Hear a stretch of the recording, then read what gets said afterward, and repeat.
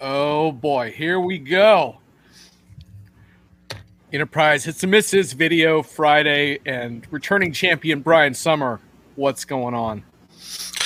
Yeah, I'm glad to be here defending my title belt. As the Intercontinental ERP Grand Champion wrestler of all time, I just want to say it's takedown time. We're ready to kick some butt, and I can't wait to be there next Saturday at the San Jose Coliseum to take on the king of ERP himself, Mac Daddy 2.0. Okay, let's get on with it. Most excellent. I look forward to the whiteboard session already. Well, first, there's a preliminary demo-a-thon that will go on for 4 hours, and there will be no winner. Oops, I shouldn't have disclosed that. But anyway, we've got a whole slate full of great acts there at the big ERP WrestleMania kind of thing. Go ahead. So anyhow, yesterday we didn't have a show at all. Now we have a real show. So just to give you guys a little bit of context, we're going to be talking about cloud ERP meltdowns, problems, and benefits. And Greg, you've brought this up before about Periscope. I don't even know if you can hear this right now, but we're going to still live stream on Twitter after Periscope's gone. So don't worry your pretty little head about that anymore. Anyhow, back to the scheduled state of affairs. So we're going to be looking at cloud ERP benefits and meltdowns, and Brian, bless his PowerPoint savvy heart, in 24 hours has whipped up a slideshow that is literally going to deconstruct ERP as you know it. And we're going to show you that in just a couple of minutes. But I just wanted to explain briefly, part of the goal of this is that a couple years ago, I delineated a piece on achieving advanced benefits out of cloud ERP. And a good chunk of that was provoked by my frustration with customers who simply have not taken enough initiative, in my opinion, to move beyond the sort of go live benefits into deeper benefits. And now we're pretty far along into the pandemic. Everyone's working remotely effectively, but where are the real benefits? And my argument is you really have to push for them in order to achieve them. So I sent Brian a bunch of my copy, and Brian has his own ERP project horror shows, but he also has some really useful deconstructions of all of this content. And so one of the goals here is to eventually move into kind of a future of ERP show in the future here. But before we can do that, we really have to take an unflinching look at the present, which includes still a whole hell of a lot of cloud washing, lift and shift BS, and overpromises that aren't delivered. Brian, you know all about that, man. Been there, seen it, lived it, got the scar tissue. Go ahead. Yeah, it's real. Yeah. So we will welcome your comments throughout the show. But in the meantime, Brian, shall I load up your deck? Do you want to walk us through some of that? Yeah, let's get on with it. All right, cool. Let's start delighting the audience here. All right, let's pop into the deck here. I don't have presentation mode for y'all, but I have something you should be able to see pretty well. So I'll just do that now. Application window, Cloud ERP, share. All right, this should be visible to you. Cloud ERP values, benefits, meltdowns, and I do like that cloudy landscape, Brian. That does. That has a distinct multi-tenant look to it, I would say. I took that picture out of the side of a jet aircraft on one of the last flights I took, so you know that's over a year ago. So anyway, let's keep going. Yeah, all right. So on to the next. All right, what do we got? Walk us through it. So what all these slides, I've got the same format. On the left, we're talking about things that you as a buyer of enterprise software, what you wanted is on the left, and what you probably did or what you got is going to be on the right. And these are no particular order. I don't know, there's 8 or 9 of these things. And I thought John and I just kind of use this as a jumping off point for where we'll have some probably free-flowing pointed discussion. I can already tell John's probably going to turn this into a Mondo Diginomica piece, but anyway. Oh, yeah.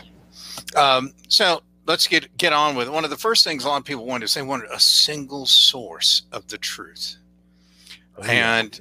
And they want, any given data value, like what is a customer, what is a vendor, what is the accounting period, what does this account in the chart of accounts, mean? They want that same consistent meaning the same format for it and everything else.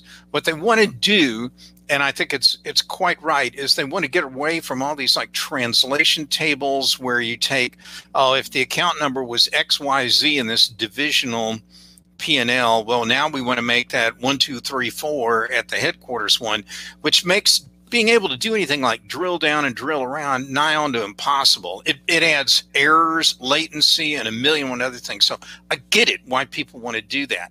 And I get why they want the single source of truth. They want to be able to just, boom, press a button, and anything and everything you need to know about a customer, vendor, an employee, whatever, is right then and there. It's a great idea. But that's not what they get. And what they often end up doing is I see clients that sort of run out of steam. They buy a new piece of like ERP software and they put it in one location, and they never bother to go extricate all the other old products or either old configurations of the new product that are running at every different plant and division. So they end up with this Tower of Babel problem that, it's still there. Nobody knows what the hell's going on in the company. Data meanings are all over the map. And like I was at a client the other day where, believe it or not, they were stunned to find out that the cost of a ton of finished product varies from $45 a ton at one plant to $123 at another. And it's the same product. And it took them a fortune to figure that out. And they had that problem because none of their systems are the same. Anyway, you get this problem because of bad integrations. They've got way too many best of breed things. They got way too many old products out there. I think the ERP vendor are often at fault because they buy a lot of like cloud products to make their portfolio sound cloudy, and then they never bother to integrate them. So they've got different data elements and all that. And I know some of you people listening on the call go, "Oh, but Brian, we use a state-of-the-art, integration tool, and it will do all the data mapping." Yeah, but all it takes is somebody to add a new account somewhere, enter in a new customer, whatever, and things start popping loose like a popcorn popper, and you're right back to where they were all along. They don't have a master data management process, and it's screwed up. John. But Brian, what if you have a nice sexy dashboard? Isn't that good enough, man? I mean, as long as it looks good.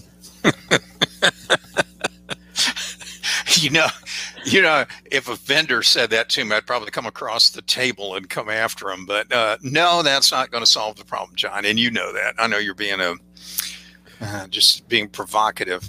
Yeah. But this is a big problem. How can you really run a modern, digital, real-time kind of business and still not know what's going on in your company? That's the first problem. Looks like Den Hallett can't get enough of ERP on his retirement weekend. How you doing, Dan? I hope you had a nice birthday as well. This is not an ERP problem; it's an MDM problem. Well, I did. It's a problem with a project team that doesn't understand the big picture, and we'll talk probably some more about that in a subsequent point. But if you don't really know where you're going, know why you want to do this, and you don't have the discipline to deal with the master data, issue, and Den's right on the money on that, then you're going to screw up. You're going to miss a golden opportunity to fix things in a major way in your firm. Oh, sorry, guys. Oh, yeah, Den, no apology, dude. You're right on the money, Den. Absolutely. Grab the popcorn and rain on the parade, man. You're here. Glad to have you. Greg is responding to your eye candy dashboards. Yeah. Come on, Greg, man. As long as the executives can show their pals on the golf course that they can check their company's heartbeat in a moment on their dashboard, it doesn't matter if the information underneath is dirty and incomplete and poorly integrated. Anyhow, Den also says it's a problem for shadow IT. Oh, yeah. And I didn't put that in here, and that's a good catch, Den. It always astonishes me not only how much shadow IT is out there, but how much shadow technical debt exists, because a lot of that shadow IT comes with the responsibility. Somebody needs to maintain this stuff and patch the firmware and everything else, and it just isn't there. Brian, we're on to slide number 2. Well, what you wanted, I hear this all the time. Executives, I don't know, they go to the World Economic Forum in Davos and they come back. We need to be a digitally transformed company, and we need to have reinvented all our processes and reimagine everything from our business model down to our technology stuff. I mean, it's all super fantastic, what they want to do. And I get it. The only problem is what happens, and we might really get into some great conversation on this point, is vendors love to sell how simple and quick you can implement one of their products, their packages. And they have these super fast methodologies. And whenever I hear that, I start cautioning my clients, like, don't fall for that, because it's a siren song. Your whole benefit value prop is going to go crashing up against the rocks. And and here's the problem. When you look at these fast methodologies, 90% of them have a couple of commonalities. One is you take the data out of the old system and you map it into the new system. At no point in that process is someone radically rethinking anything. They're just lifting and shifting to a slightly newer technology platform, and that's really about it. Shadow Tech Debt is, okay. Thanks, Meg. I haven't seen Meg in a while, so it's good to see you. Yep, Meg Bear chiming in on Shadow Tech Debt is exactly the issue. Meg, feel free to elaborate on that, but it sounds right in line with what we're talking about. Den also says one word, blueprints, and then he makes a snarky run simple joke. Ouch. Well, I always tell clients run away more than anything else. Bad vendors, bad products. Right, whatever. Brian. I do want to make one comment on your what did you get? You got incrementalism. I remember. I'll tell you guys a brief Brian Sommer anecdote. We were in a GRC related briefing with a large ERP vendor. I'll leave it to you guys to guess. You can guess from the previous context, perhaps. But anyhow, one thing that happens to Brian sometimes in a briefing when he doesn't like what he's hearing, sometimes he's kind of quiet at first, which might surprise you, but it's kind of like, I call it the tea kettle effect. And I can see that the water's starting to boil up as Brian get more and more frustrated. And towards the end, you blew a cap and you said, all I'm seeing right now is a study in incrementalism. And these guys thought they were showing off their great new platform. And anyway, so incrementalism is the enemy of real change, right? So, right. And I would, I don't know. I should be embarrassed by that anecdote, but I will tell you, John, you're not the only person who's constantly reminds me of that. All right. Well, anyway, let's get back to this problem. Dan, just real quick. Some of the fast implementations were BS sold by snake people. So that's Den chiming in on the problem with fast, and that was something that my now RIP departed friend Michael Doan always emphasized in his writings. Which was that the rush to go live in ERP is often a classic mistake of overlooking crucial changes in process and governance and so on. Yeah, and you guys can read all the points on the right, and I think many of you know some of these, but let me tell you where this really goes off the rails. And this is one that's real close to me right now with one of my clients. They've got they just bought new ERP. They already picked an implementer to put it in who's doing the rapid implementation. And they've transferred some of the responsibility for some of the systems configuration and so forth over to the implementer who's trying to bring it in on the lowest possible cost, not necessarily with any eye towards doing anything radical, new, or different. I and my team, we get in there and we realize this is a company that doesn't know what it costs for them to make their products. And yet they're putting in manufacturing and finance and all the other kind of stuff. So one of the big things we kept pushing was, okay, we know you have a team working to implement cost accounting right now. Have they thought about all these other things? And it turns out huge amounts of this stuff had never even been pondered by the implementation teams because they're so focused on getting something in quick as opposed to thinking, what's the big picture? What are we trying to do as a company? And what this company really wants to do is to figure out a way to understand, are we making money by with each individual customer, by order, by product line, by plant? And they have none of that. They have absolutely none of it.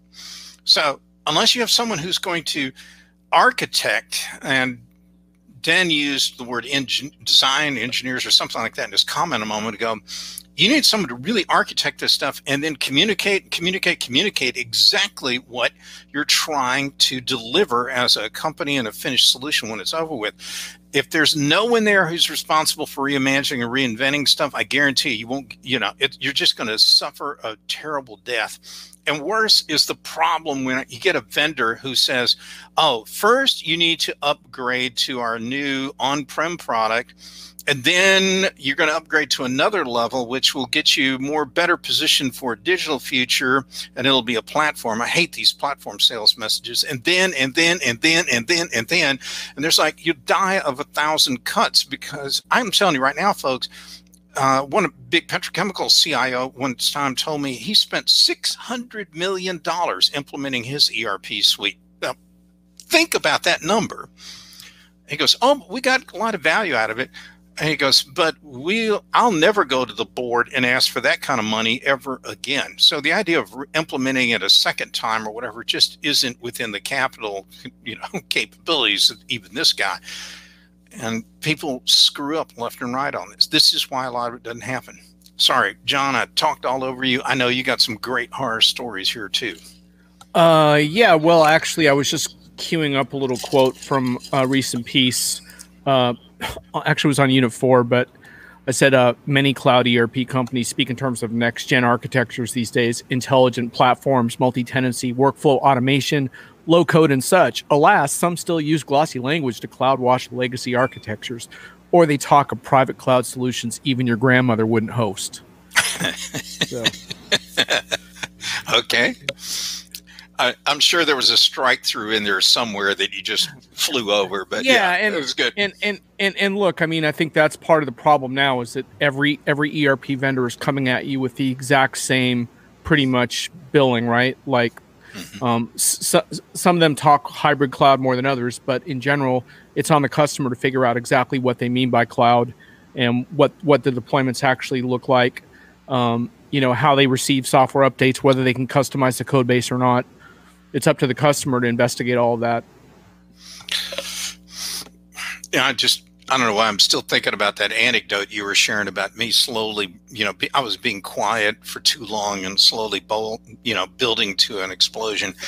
Just this week, I was on a briefing with Workday, and I didn't say a word on the entire briefing call. And I guess that bothered the daylights out of their analyst relations people. And one was immediately on sending me a text message like, is everything okay? I'm like, yeah, I mean, it was fine. I mean, nothing wrong.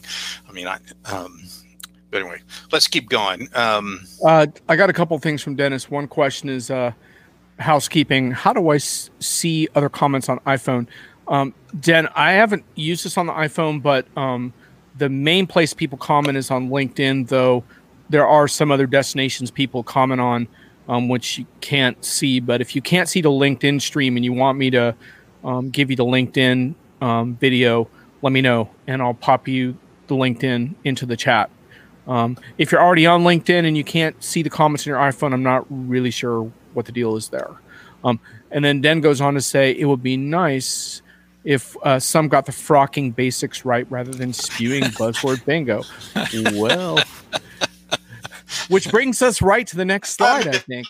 Just sitting next to Dennis in some of these meetings, these briefings. That's it's been too long. All right. Well, here's another one of these areas. So lots of vendors talk about having connectors to cool new technology and everything else, but the actual connecting of it doesn't happen as much as you might think. And part of the problem is if you actually get out of your office, your desk, your house, wherever you're working these days, and go walk the shop floor in a lot of places, or the electric plant or the windmill farm, whatever it is, what you'll realize is a lot of these clients or companies, they don't have much of anything standard. They buy equipment over decades sometimes.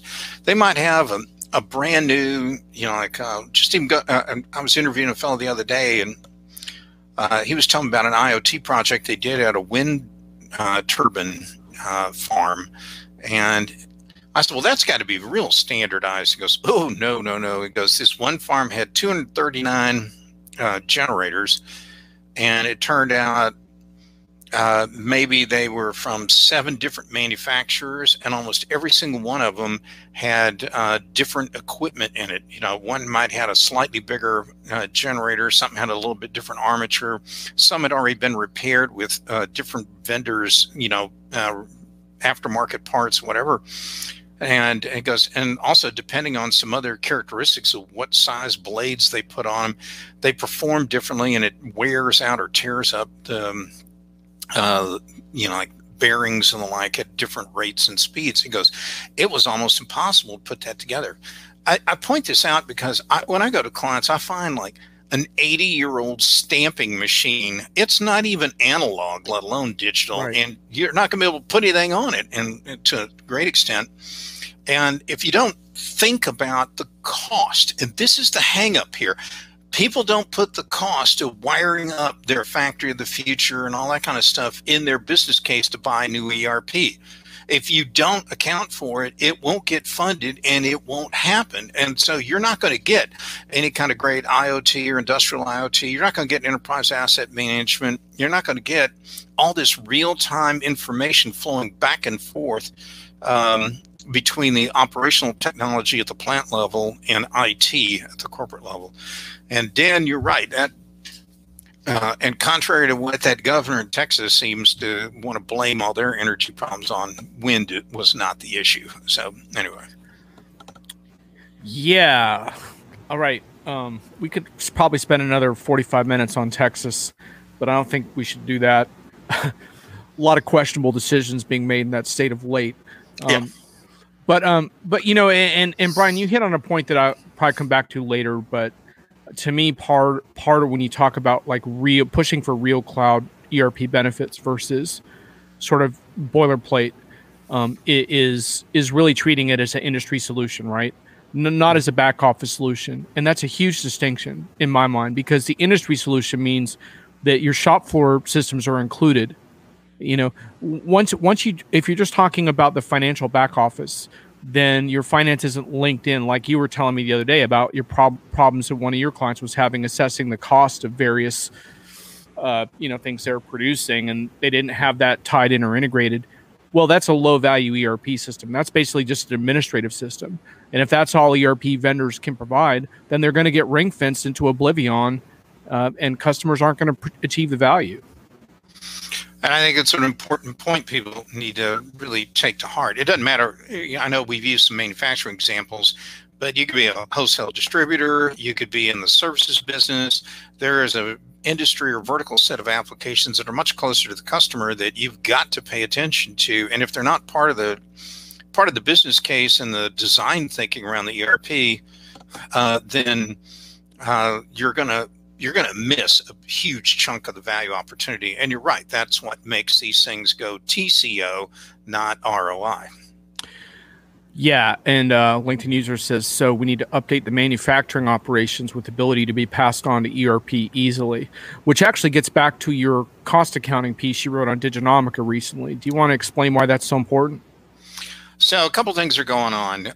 Number one is, a lot of ERP stuff was designed when we thought about the world in like accounting periods at, every 4 weeks or a month or whatever, 554, whatever method you used, or we saw pay periods where you pay people every 2 weeks or weekly or twice a month, whatever.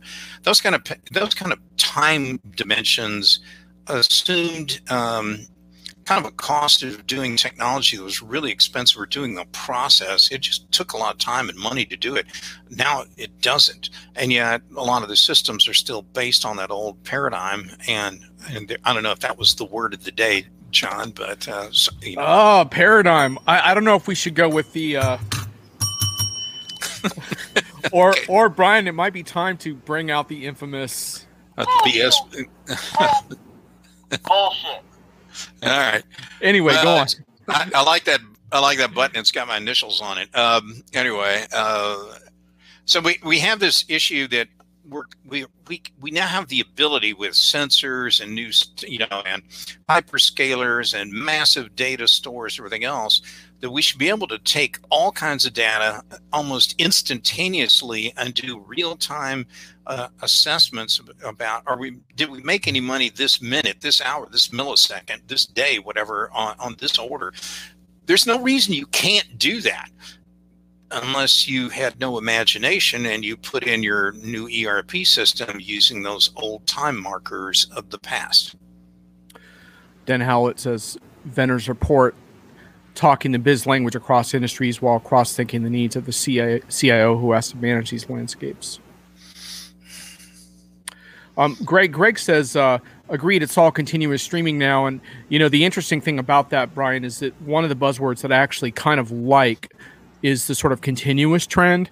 I don't like it in the sense that I think vendors use it as kind of over-promising, like how many companies are ready for a continuous close, for example, or and how many companies are really ready for continuous planning.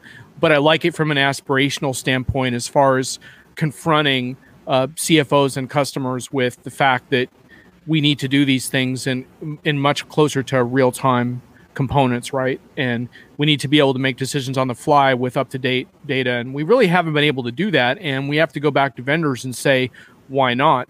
And one of the biggest weaknesses most ERP vendors have is that they're really not true data platforms. They might imply that they are, but that single source of truth you talked about only works with smaller companies that are really residing on one system. Once you get to more complex environments, it starts to break down. And once you bring up looking up, like incorporating weather patterns or perhaps vaccination trends or what have you into your decision making based on external data, how many ERP vendors have a good answer to that? Not very many. No. And if you're looking at something that still runs on a traditional RDBMS, it's sort of doubtful that you're going to be able to do some of those big data cuts. Oh my goodness, did we lose John? Oh, there you are. Oh, am I gone? No, you're there. You disappeared for a moment, and I was wondering if I disappear again, just keep on prattling on, and I'll hopefully come back. But Den says continuous cache management, indeed. Where are we on the slide deck, Brian? So talk to us about this slide. We pretty much covered it, but are there a few things you wanted to mention on here that we didn't get to?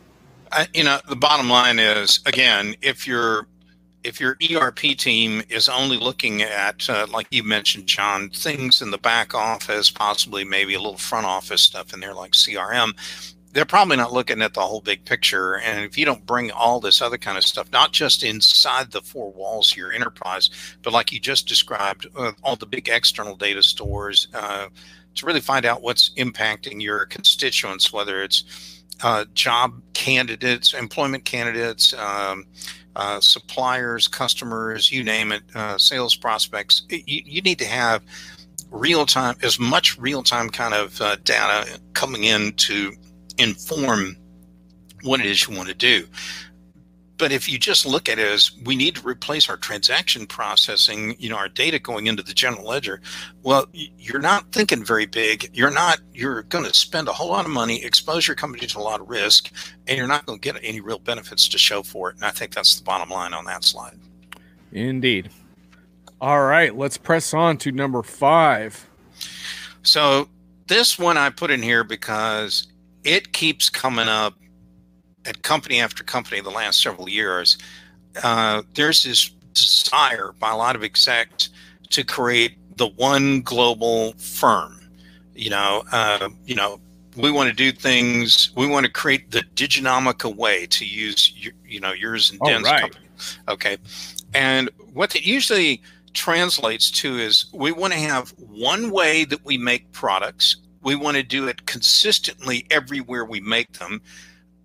Some of my clients, they want to use the identical machine tooling and design technologies that are consistent around the world. They want the same communication capabilities. Everything is the same.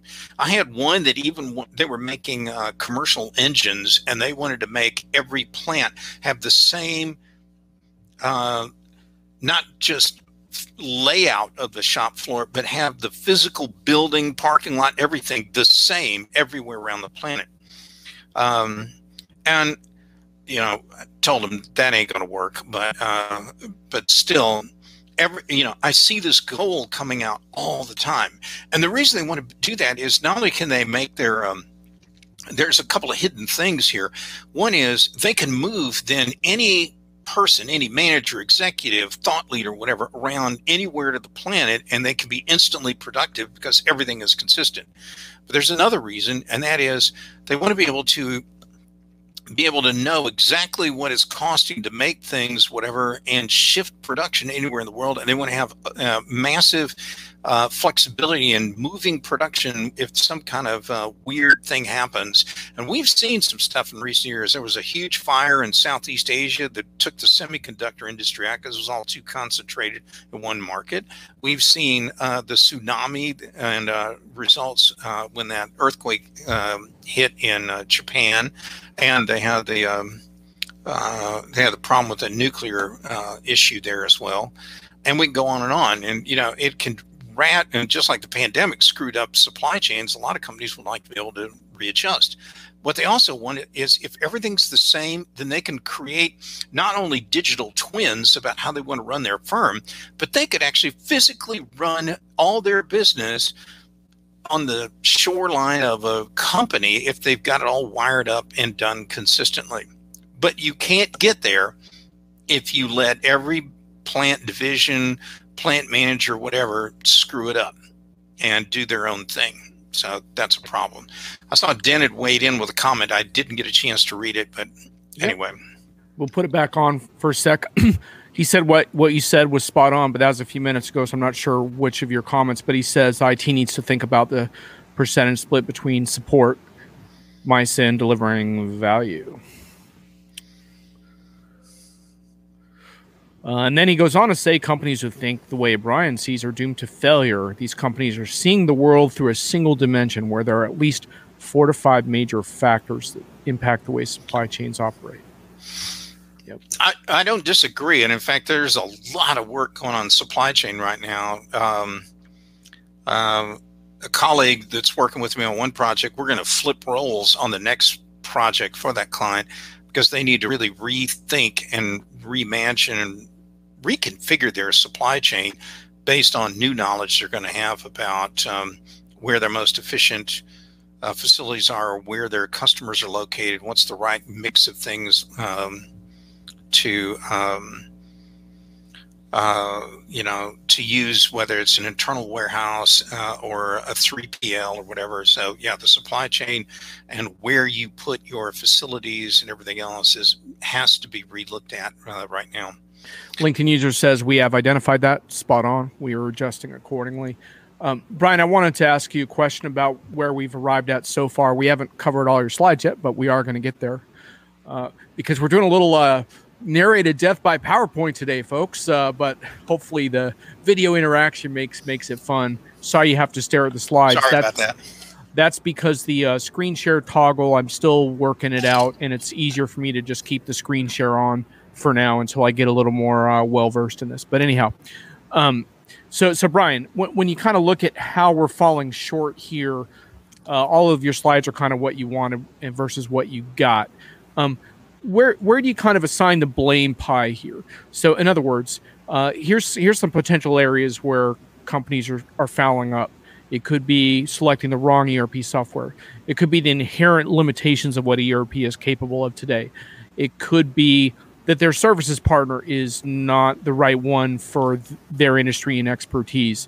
It could be that they simply don't have the right broad organizational buy-in that you described that you need to go beyond one location into a deeper level of buy-in. And likely in many cases, it's a combination of those factors and more. But how would you, if you had to apportion a blame pie for these underperforming projects, where would you put it? I think the problem starts there's generally not as big a problem with somebody maybe picking a bad technology, although I often run into companies where I'm scratching my head going like, I don't think I would have recommended that, but nonetheless, that's not the biggest issue. There's a disconnect that happens almost immediately after a solution's bought. That is, they don't know what their real vision is and have articulated. They made a technical decision about what to buy from a workhorse ERP, for example, but they don't have the grand plan put together of all the different interdependent kind of other projects that have to take place if they're going to get the most value out of the ERP. So there's that I think is an internal management problem. I don't blame the individual project teams that clients have for not knowing what that vision is. It's not necessarily maybe either within their pay grade or whatever skill set to know that. That again is top leadership should have had that vision and relentlessly communicated it. Make sure that every team knows the totality of what they're supposed to do and how it interconnects with the other projects and knows where they fit in this big puzzle. It's not one thing you're going to implement. You're implementing something that is to benefit many other systems and processes. And the other issue is management never freed up a lot of people to actually go out, kick tires, and see what is the art of the possible. How do you know how to reinvent something if you have no idea what else is available out there in the market, what you could do with it? Now, that's on the client side, the buyer side, excuse me. On the seller side, I'm really having problems with these oversimplified messages of how easy you can put something in when there's no recognition really of how that super fast implementation actually facilitates simultaneous reinvention. The assumption that a lot of vendors have is let's just get the product installed and get them paying, get those bookings going to our, financial statements, and the client will have to worry about reinventing and transformational stuff down the road. I think that's the biggest mistake going from the supplier, the seller side there. Den says examples: finance availability, logistics, raw material availability. Production methods. A good example is how the Soviets outplayed Germany during World War II despite producing simple vehicles, etc., and having inferior resources. Sorry, guys, I'm a bit of a history production nerd, says Dan. Well, yeah, they... Shall we deconstruct World War II, Brian? Well, I know Den just got a new Sherman tank model. I saw the picture of that the other day, and that's another one of those.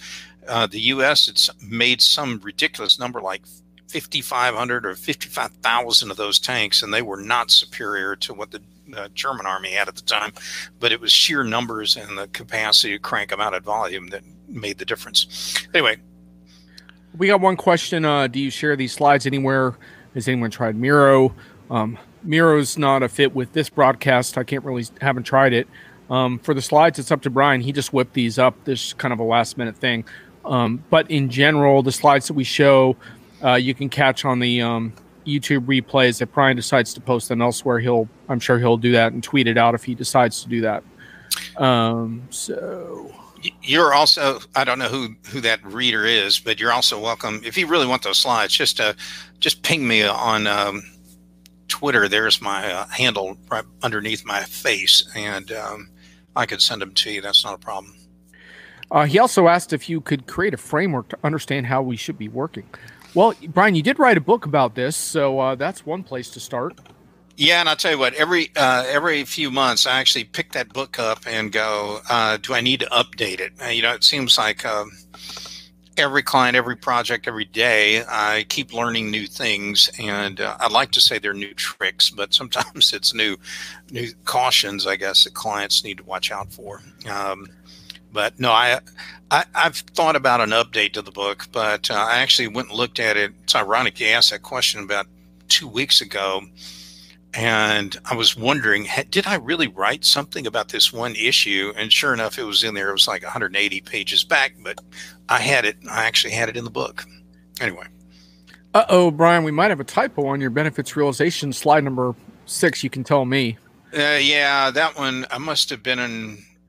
What you wanted was to get rid of latency, but what did you get? Why don't you just go ahead and tell us? And Well, you wanted to get rid of latency, and what did you get? You got pretty much all the same problems you used to have. You still got spreadsheets, translation tables. You've got paper. You got whiteboards. Still, what you got is a lot of workers who liked the career security and knowing that my job is to manage these 100 spreadsheets, and I update them every single month.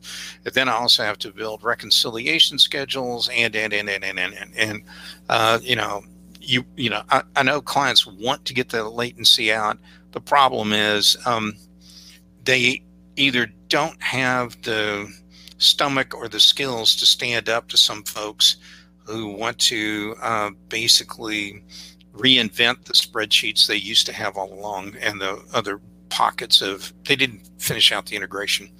So someone's asking for a link to your book. I'm not doing that right now because I'm screen sharing, so I don't want you to watch me Google search. But I'm sure if you do a search Brian Sommer on Amazon, it'll come right up. Yeah, the book is called Digital with Impact. You can find it on Amazon. Is exactly right. Yep. All right, so Brian, here we go. All right. Eliminate islands of automation. At least that's what you thought you were going to do. Yeah. You're going to eliminate paper, spreadsheets, and whiteboards. Yeah. Good luck eliminating spreadsheets, by the way. Have fun with that. Yeah. Well. And what did you get, Brian? What I usually see people is they don't have enough budget to go and like rework and redo all the interfaces and integrations. You could put in a great real-time ERP, for example, but like one of my clients is dependent on getting data out of a rail system that tracks the movement of rail cars and billings and the like from the Class 1 railroads. Problem is that industry consortium system only gets updated once a month. So like we say in Texas, wanting and getting are two different things. You could want a real-time world, but you won't get it, and they don't have an I may be wrong. It may be another system. Think about that. You could want an interface, but you're not going to get it. So, yeah, there's still all that stuff going on. But Brian, low code's going to fix that. Low code, yeah, low code and citizen programmers. They're going to get right on it. Yeah. Was that another? Oh my God. Was that another word of the day? Citizen programmer. Okay. Dude, we're gonna have to put marketers on ERP marketers on some kind of a suicide watch this weekend, or at least we're going to have to offer up a helpline. Maybe I know some of them are listening in because I saw Stephanie Morango over at Sage was predicting this could be an interesting broadcast today. But anyway, keep going. Yeah. So let's see what we still have a couple more slides here, so might as well press on. Ooh, here we go. We're getting into the advanced technologies. Now we can really play some buzzword bingo. Oh, yeah. Chatbots, RPA, algorithms. Basically intelligent ERP, right? Because today's systems weren't smart, but the new systems, they're very smart. Very, very smart, Brian. You know, every time I hear algorithm, I always think of that song, My Sharona by The Knack, I think. You know, I just want to go... algorithm, but anyway, yeah, that's what everyone wants. They want all this kind of stuff. They're not going to get it in a lot of cases because for a lot of them, there's a whole bunch of knowledge in their company that's never been captured. It's never been codified.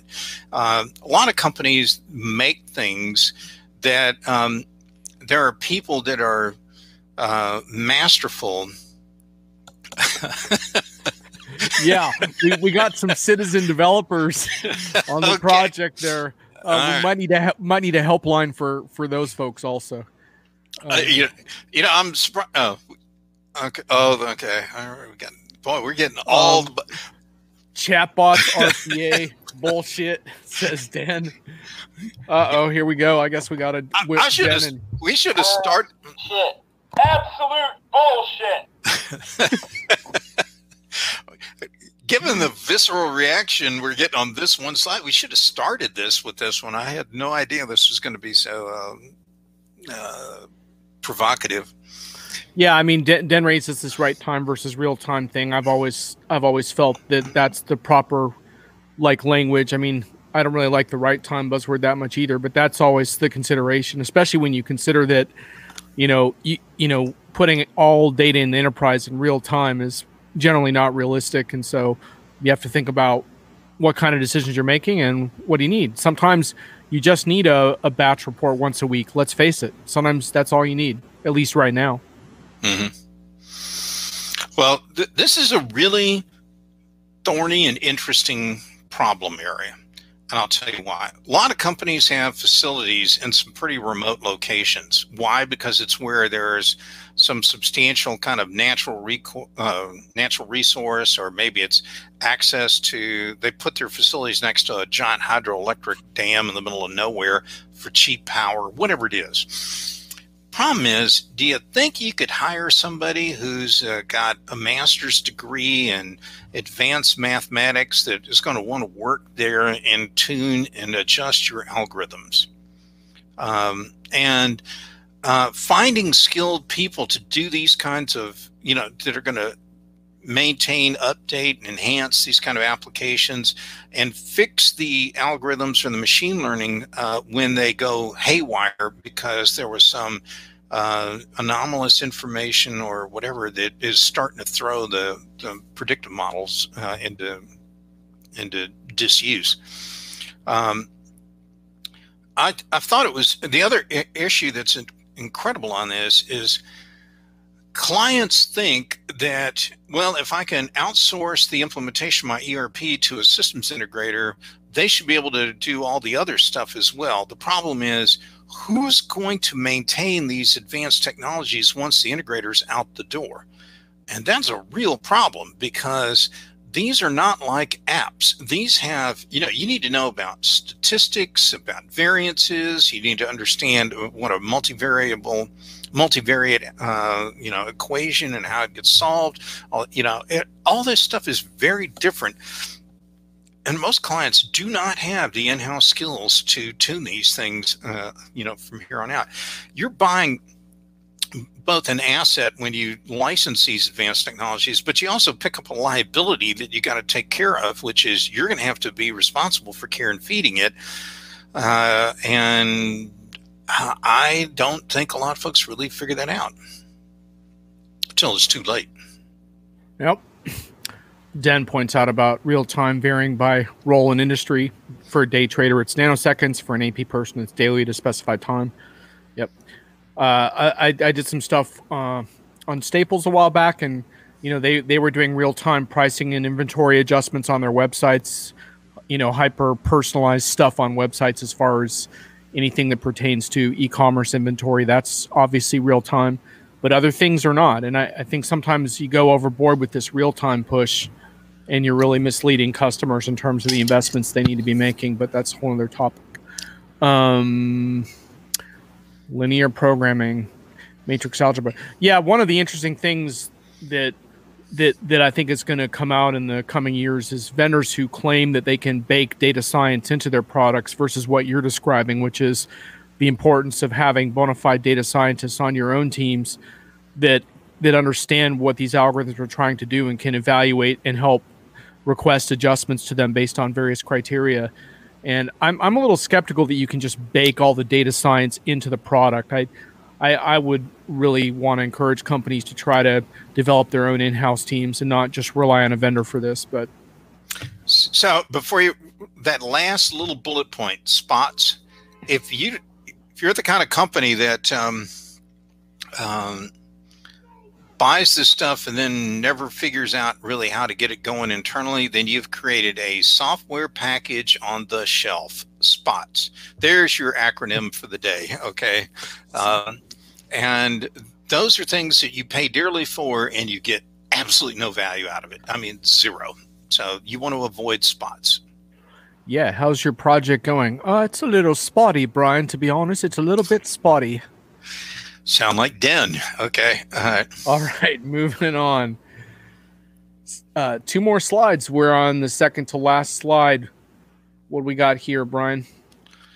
Well, this was, you mentioned like cost accounting, but there's a whole bunch of things people need to really rethink how you're going to value your inventory. For a lot of clients, they've been running on some kind of like average costing for 50 years and never really thought about it in any great detail. Is that really right or not?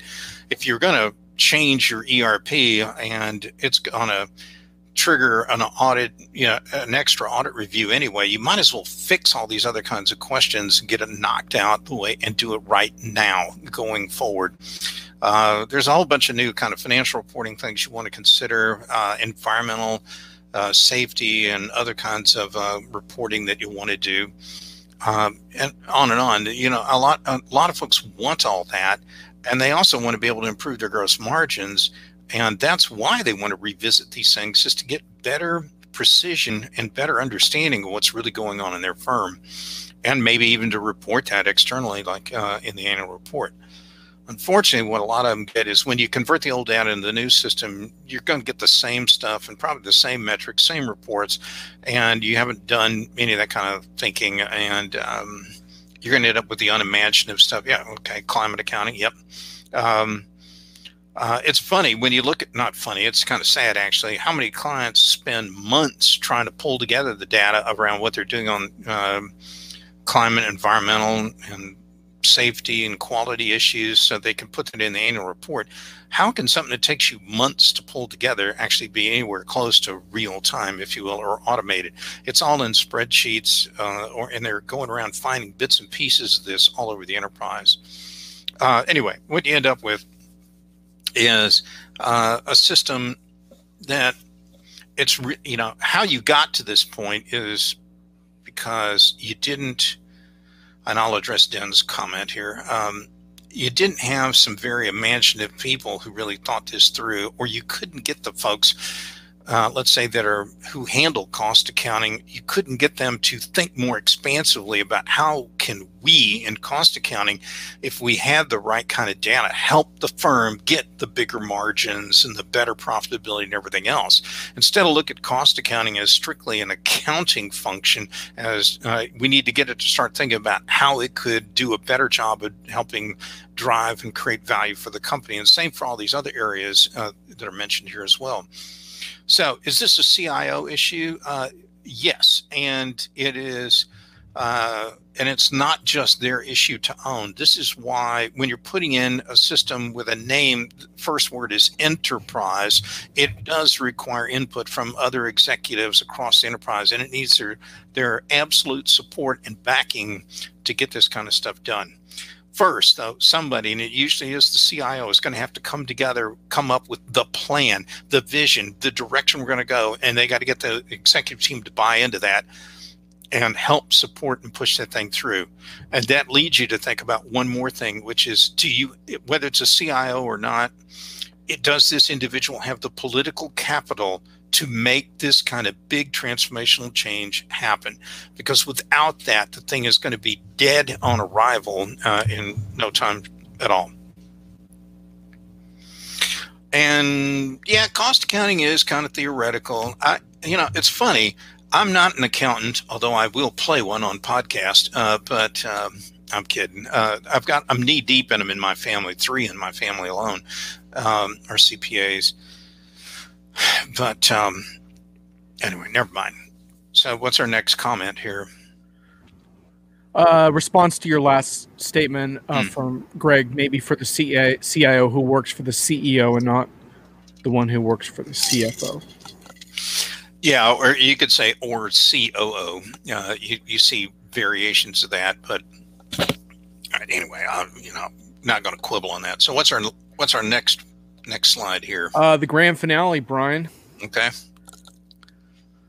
Oh, technical debt. We're back to Meg Bear. Meg, if you're still with us, if you made it all through these slides. Well, we wanted to eliminate technical debt, Brian. What happened? Well, sometimes that gets run. That goes haywire also because they might have got the ERP technical debt kind of cleared, or most of it cleared, But what I'm finding is that two things. If you didn't address all the other technical debt, and it's amazing what stops a project in the middle of the project is, oh, I need to pull resources because one of our facilities has a bunch of obsolete routers, servers, switches, and the like, and no one's ever upgraded the firmware on it since the day it was installed. I'll ask why. Well, somebody put those devices way up in the rafters, over the warehouse space. They're just hard to get to, and they've got a security problem. Or I mentioned to John on an unrelated call he and I had earlier this week, a problem where someone ran coax or Ethernet cable, and just zip tied it next to heating pipes, and it melted and took a plant down. So you can't just erase. Where's 5G when you need it, Brian? You can't just erase one piece of technical debt and think that, like on the ERP side only, and think you're going to be golden, because other debt issues on other things are going to come back and bite you. Related to that, not only on that kind of gear, but on like the industrial machine tools, all of them have like firmware and may need upgrades as well. So they may be behind on technical debt. And I've got there's one company I deal with all the time that they had their plants have been starved for capital for so many decades that they've got like leaking roofs, and it doesn't do you any good to put in a new ERP if snow and water can fall down on like a CNC machine on the floor and short it out. I mean, so that's not going to get it. Anyway, those are just some of the ideas. Real time is hard on Periscope. Hey, Greg, just one real quick thing on that front. If you're having trouble with the Periscope stream, I just want to make sure you and other people are aware that this streams in basically 5 locations. So it's like all the John Reed you could handle. The main stream is on LinkedIn. That's where most of the commenting is. And there's a link in my Twitter stream to that. You can also find it on YouTube at Jonathan W. Reed. It also broadcasts on Diginomica Facebook and Johnny ERP Facebook, so it's pretty much an overdose. So anyhow, if you're having trouble on one stream, just try another, and you can comment on any of the streams, and it'll come through for us. So it doesn't matter. This is a StreamYard backend, by the way. It works pretty well. Den says, I trained in that discipline and never understood standard cost. It doesn't make sense unless you believe Taylorism is real. He's talking about Frederick Taylor, time and motion studies, and I don't know, Dan, if you ever read a book. I don't know if I can find it on my bookshelf, but there was a guy named Mintz, and he wrote a book where he evaluated every major like management theory and management school of thought over the last 100 or so years, and he took on Frederick Taylor and others too, and he'll disabuse you of any number of those kind of things. Standard costing, though, yeah, well, actually, I don't have a problem with a standard and an actual cost as long as you've done your very best to make them as relevant as possible. But when you've got everything all lumped up and averaged up together, that's where it gets really fuzzy to me. And frankly, I'm more interested in, let's say, margin contributions, before we get to allocating the bejesus out of the other stuff. And for those on the call that are still with us, there's a company out of the West Coast called Profit Velocity. And if you've got your act together in your company, you've got good data, and you know what it costs to make a product and all that, the next level of where you need to go, you need to check that company out. I don't have any dealings with them, but they'll make you rethink, and Dan's comment made me ponder this. They'll make you rethink everything you thought you knew about like cost accounting and variances and pricing and how you should price your product based on your availability of critical machine tools and everything else. It's a great solution to check out. And I know those guys at Profit Velocity were probably cringing because they're going, Brian always thinks of us in cost accounting terms, but their name would belie it or tell you a different story, but it's cool. So going back to sort of beginning of all of this, I think Brian did a terrific job of basically deconstructing a lot of the mythology around why ERP systems underperform. I wanted to get into a little bit what motivated this topic and why I proposed this with Brian.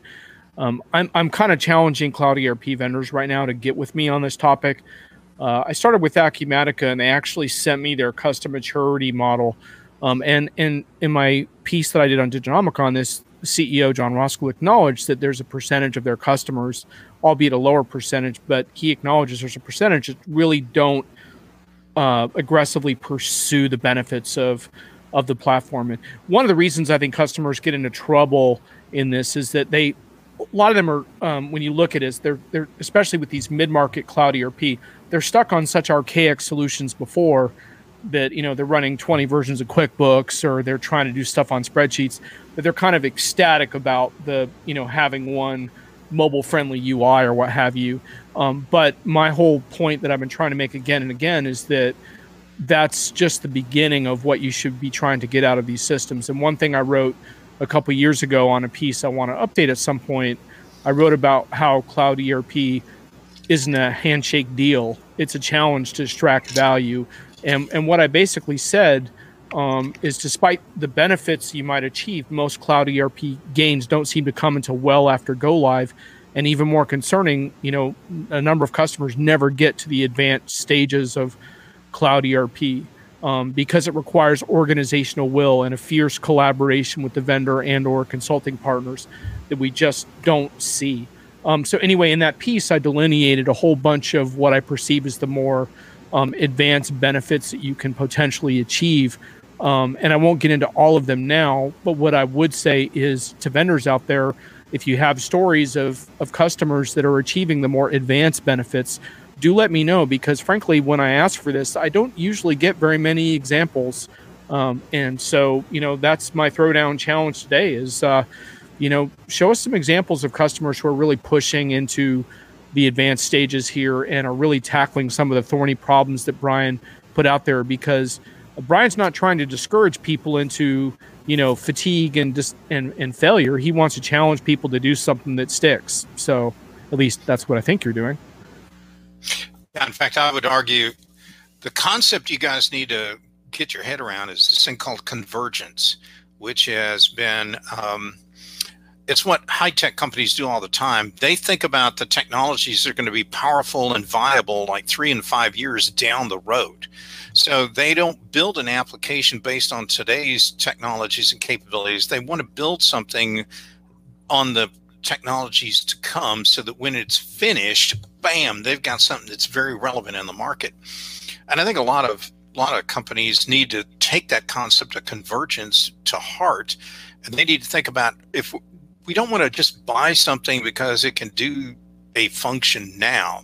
We need to be thinking, what is it we want to be doing as a company in 3 to 5 years from now? And how do we line up all these different moving parts of technology so that they converge into this one killer capability for the company at that right time?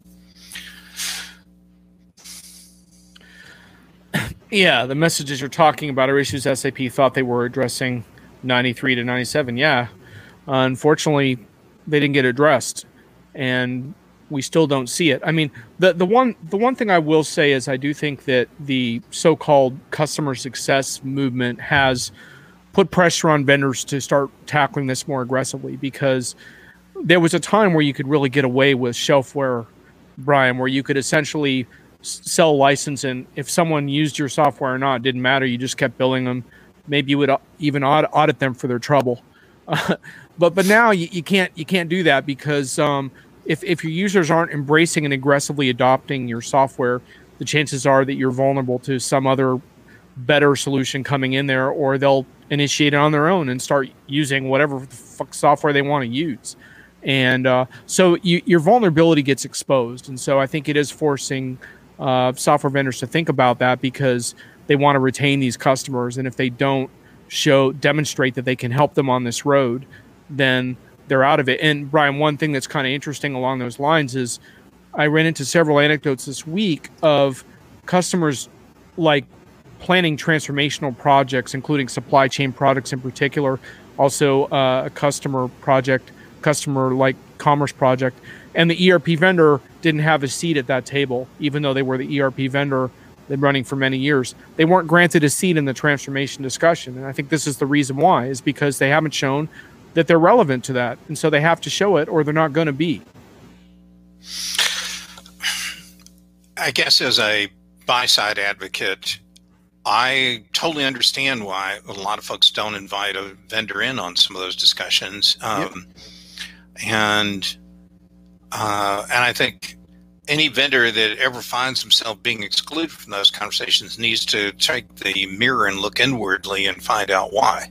And, you know, I will tell you, there is a bit of a hubris out there where there are vendors who think that because of their market share or the amount of lock-in that a customer has, that they don't need to worry about this, about customers wanting to leave them or whatever. And there is some truth to that. I mean, it's painful to do yank old solutions out. But I will tell you, I find it fascinating. Every year, more and more companies seem to be moving towards more and more vendors who are the white hat wearing cowboys in the market, who take the friction out of stuff and are trying their best to solve problems. Now, the one thing I do want to add real context around your point is I think vendors confuse delighting customers with implementing something fast. And while I think there is value in having a product that's straightforward to implement and tools to make that happen, speed of the implementation is not where the value necessarily resides. It's in the impact you're going to have on the greater part of the organization. And any vendor or reseller or systems integrator who's still peddling a TCO story, a total cost ownership story, needs to cut that stuff out now and figure out how you can actually add real value that's going to show up in a material way on the bottom line of the company's financial statements.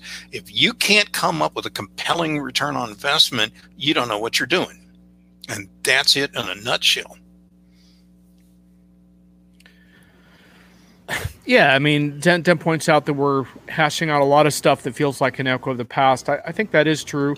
But Brian, to your point, there are a lot of upstart vendors. You've written about a number of them that are trying to do things differently. Yep. And I think, this is something Den was writing about a lot in terms of transparency of pricing and the desire for new transparent pricing models and software. And I think there's a growing movement to that as well. But, we're not there yet. Let's face it. I mean, we're just not there yet. Well, on that point, to your point and Den's, I think that's why there's growing interest in software vendors to possibly acquire and integrate products like there's the Celonis out there, which I know Denon has written a lot about. They operate in this white space beyond ERP and can help with all kinds of process change. And there was a competitor of theirs that SAP recently bought. Signavio. And and I'm thinking of another company out there. I think it was Integramat. I can't. Anyway, there are those folks actually have the ability to throw off a whole lot of value, and if you actually use those in conjunction with an implementation of a new ERP, you can change the value story. But helping your general ledger close, 6 milliseconds faster than it does today is not going to get you in the door. It's not there. And if you're a systems integrator and your technology people, all they know how to do is to map data from an old system to a new one, that isn't enough. That's not adding value. You need the kind of people to do something that's different in creating value other than automated transaction a little bit faster. Den, catch you later. Thanks for dropping in from the plush couch of retirement, and look forward to your future vocalizations. Thanks for joining, Dan. I appreciate it. Good to hear from you. And dinner picks as well. I'm sure you've got a tasty dinner lined up at the moment, or perhaps you already just ate. But anyhow, catch you later. Yeah, no, I totally agree with that, Brian. And I think one of the things that we talk with a lot of vendors about right now is how, it's that thing around like how can you demonstrate wins as you progress in these projects, and the appetite for these multi-year projects just isn't what it was. And I think that's one of the good parts about this is customers are losing patience with elaborate multi-year technical upgrades that don't have any perceived benefit beyond some arguable TCO that is really meant to wash over past mistakes and proliferating instances that they didn't need in the first place. That's not a business case, and that's not transformation, Yeah, I know one of my clients paid $500,000 to an ERP vendor to come up with a strategic plan for him. And all it was a giant, it was some words around their price sheet. And I looked at the client and I go, I'll do that project for 20% of that, and it will rock your world compared to the plan that you got from them. I mean, a plan that's only about their own products is not a plan. Anyway, and you can't add value and you can't work off of a plan like that. So anyway. Yeah, I would really like to see, this is the thing I have been stumping on a lot, is I would really like to see customers be more creative about the people that they bring in to have a look at their project plans in the early going. I think dependence on the systems integrators of the past is a big part of the problems that you're describing. And, those folks need to be put on notice that they're accountable. And the best way to do that, in my mind, is to empower a smaller boutique or independent to essentially perform more of a watchdog role, and one that understands their industry and their problems, and to you got to come up for air on these projects more often. And we talk about real time and right time. When you study these project failures that come out from time to time, these companies go months and months, it seems, without coming up for air and figuring out, like, can we have a oxygen check on, is anyone still alive? Can we have a morale check? And, that's one of the big things to me is, where are your project checkpoints? Where are your checkups where you take a look at your progress or lack thereof and figure out what's going on? So anyway, that's an unsolicited pitch for your services, Brian. So just bring Brian onto your project. Things will go better as long as you can put up with a few strongly vocalized opinions. Actually, what a lot of people don't know is I use some colleagues, other industry analysts, whatever, on projects. And I actually have to put language in my arrangement letters that tells people, like, these folks, we all have strong opinions on stuff based on a lot of experience and just dealing with the vendors and other clients. So I don't do that to apologize. I actually go, and that's okay, because our clients generally benefit from hearing the two different goalposts, if you will, seeing what those are on a given issue, and then they can figure out where they want to go from there. It's to help people become very aware of what the realities are out there and their options, whatever, going forward.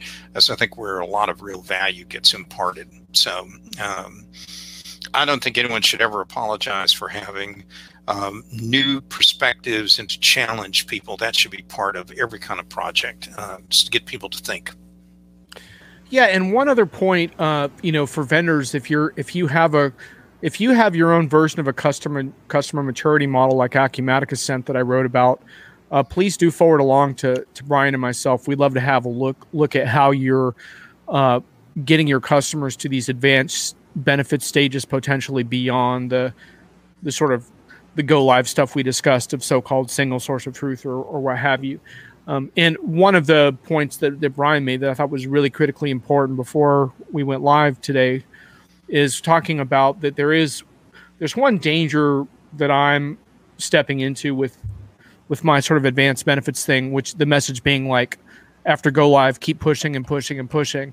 And I'm not going to back down from that because I believe in that. But Brian makes a really important point, which is that you can sometimes make fateful decisions prior to go live that impact your ability to extract benefits after go live. And Brian, you were describing again the dangers of a limited or insular approach to accounting.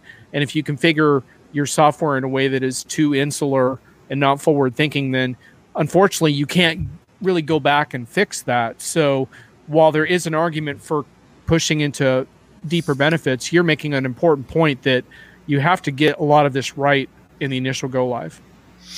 Yeah, it's kind of like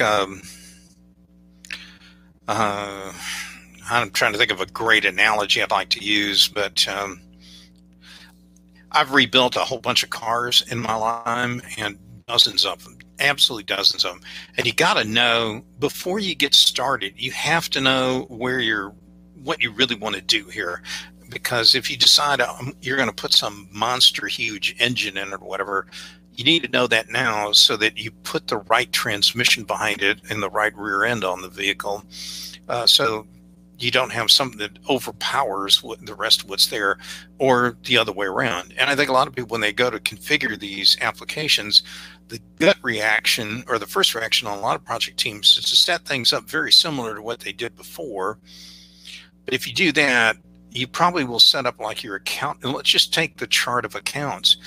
If you don't think about all the new cool analytics that you're going to bring in and the new production stats that are going to be available, then you probably didn't set up enough statistical accounts in the financial system to hold that data. You probably also weren't thinking about where you might want to make changes on, like we talked before, in inventory and cost accounting and all these other functions. And there may be things even in the CRM system that you would love to be able to know about, that you're going to move all over the enterprise so that you can capture data around customer profitability, lifetime customer value, and everything else. You have to be thinking about how are we going to collect that stuff and at what level of detail we're going to move it all the way through. More than anything else, you want to make sure that the level of detail now and the level of detail in the future are the same. That's what you really should be shooting for. Anyway. Right, and so that ties back to your point on speed, right? In the sense that if you rush that process to try to get to a quick go live, you may have really shortchanged yourself in a way that you can't easily undo later. Correct. Correct. Absolutely correct. If you do, you're going to have to do a complete reinstall. You may have to change every interface, every integration, all kinds of table configurations, and. There was an old joke about there's one of the major systems out there that they would describe it as being infinitely flexible before you do the install, which would be true. But then afterwards, the installation itself is like pouring concrete in a Jell-O mold. And once that bad boy sets up, there's no changing it going forward. It's really rare to ever find a company that once they implemented their ERP, that they actually went and made any material changes to the code block, the chart of accounts, or anything else. Why? Because it's just so disruptive and so highly interconnected to all the other systems in the company. So if you're going to do it right the first time, because rework generally is never an option. Yep. And look, I mean, there are some what I would consider white hat ERP players right now that are really pushing ahead on solving some of these issues. But I wanted to have this conversation because it's our job to keep these folks up at night. And and I apologize. I apologize to some of them because they're probably looking forward to a nice, relaxing weekend, and now they have to tear up their slide decks. But hey, it's a good thing to do over the weekend. Brian, looks like someone's going to order your book this weekend, so there you go. Wow.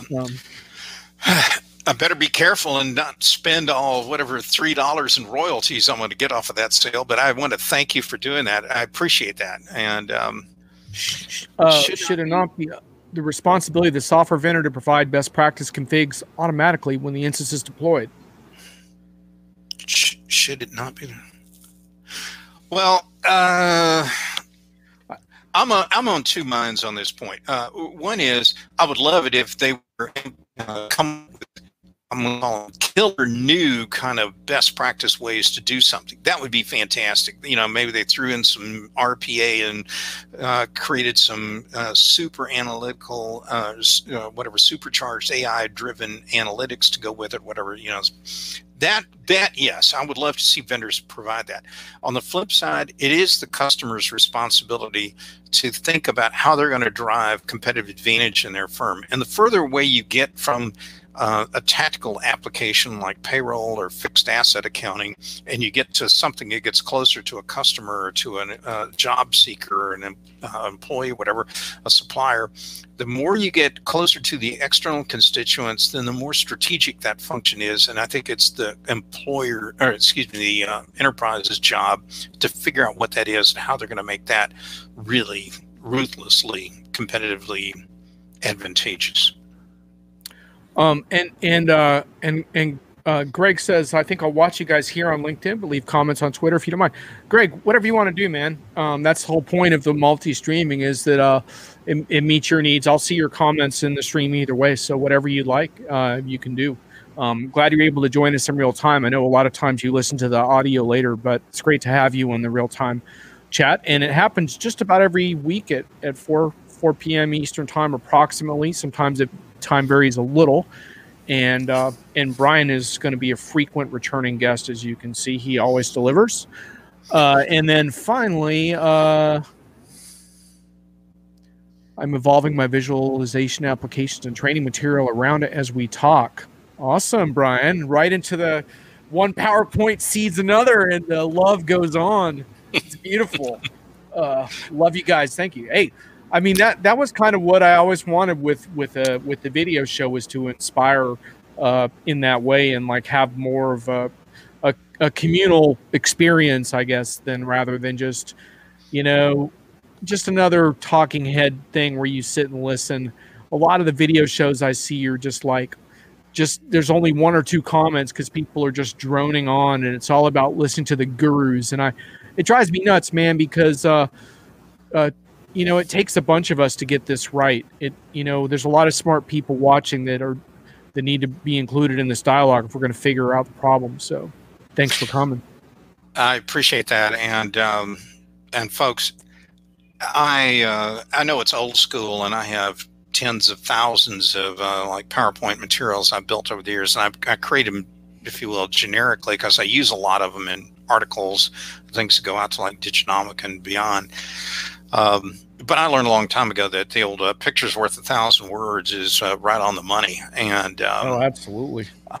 And I had a boss one time tell me, and I'll just pass this along, that the real stroke of genius is to be able to simplify a graphic so that any idiot at the airline lounge at the airport could draw it on the back of a cocktail napkin in 30 seconds or less and look like a bloody genius. And he's so right about that. I'm not going to say who, but John and I have a colleague who creates some amazing graphics. Oh, yeah. I know who you're talking about. And every one of them is just choked full of new kinds of buzzwords and buzzword combinations, and you're going to need 20 minutes just to read the slide. You'll need another 20 to figure out kind of what some of that means. And I'm really all about, let's try and find a way to simplify it and keep it, you know, on message. Now today, John was correct. Knowing what we're going to talk about today in like 30, 40 minutes, I put those slides together just to break up the conversation, to give us something else to look at. But Brian on demand. What doesn't get any better than that, man?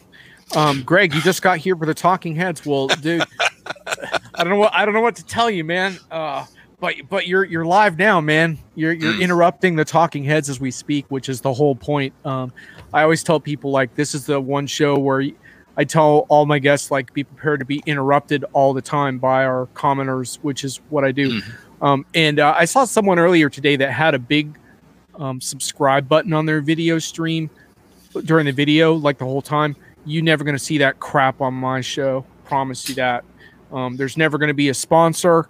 This is a total uncommercial operation that's designed to whether it flies or not, it's designed to get to the bottom of these issues, and I can't afford to have that compromised in any way. So, but Greg, glad you made it, even if it was just for the end. And we have Mr. Wiebernit, who's a very frequent commenter. You have a lot of software that needs to be connected without having many APIs. While modernizing is deemed too expensive, not necessarily the software is bad. Yeah, we are kind of getting into some heady discussion right at the end here, Brian. I'm not sure we can resolve all of that in the moment. Right. And I know we've gone on a long time, and yeah. Look, I'm not throwing any of the new integration technologies and all the new API protocols. I'm not throwing any of that under the bus. All that's great. But if there was one thing I really wanted to get people to get their head around is, folks, you got to have a plan what you're trying to do here. And that probably takes precedence over anything else. How you connect all the dots, I think, is very doable today and much easier than it used to be. But, there's cleanup work you got to do. There's upgrades of other things that have to happen. There's rethinking the kind of level of detail and data you want and where you want to go. What's the destination? I don't know if I put it in that book or not, but I say it all the time, public speaking bits, that a lot of people look at these projects as kind of like if your mom and dad said, "Quick, kids, let's all run out and get in the station wagon, going on vacation. Make sure you bring some clothes." And the first question you're going to ask is, "Where are we going?" And because that determines what are you going to bring along for the trip and everything else. And I don't know. We'll know when we get there. That's not an answer. That's not how you should be approaching, these technology projects like this. You need to know what the destination is, and then you need to figure out how are we all collectively going to get there, and have a good time when it's done. Yep, and I think that's going to be the last word. Greg, the Clubhouse versus Discord platform thing. I know you saw my comments on Derek's blog on Clubhouse on Diginomica. I don't have anything further to add to that, so I would just direct you there. I think you saw those already. Brian, you and I have used up an hour and a half of time. I think we are good. Thomas, thanks for joining for the wrap. Next time we'll catch you a bit sooner, but you can enjoy the replay if perhaps. It was a juicy discussion full of acerbic slides and commentary. And Greg wants to know, how will you ever bring optical diffusion of value without a subscriptive base of presentation in your John Reed video? I mean, Greg, you pulled you asked the question that was. How did we miss that on our unpredictions? That sentence alone, that question should have been on our unpredictions column back in November. This one's for you, Greg. Well done. Thanks, Greg. Well done. All right, Brian, we'll catch you next time, man, and catch you guys next week. See you. Take care, everyone.